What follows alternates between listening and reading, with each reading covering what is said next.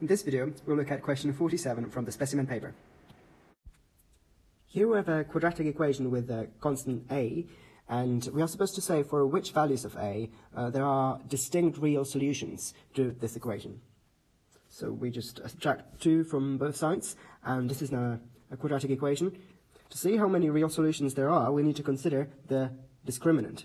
So in this quadratic equation, the coefficient a equals our constant a, then the coefficient b is a minus 2, and the constant coefficient is negative 2.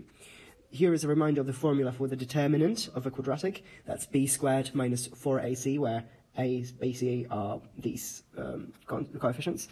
And when we plug the numbers, or these values in, we get an expression like that.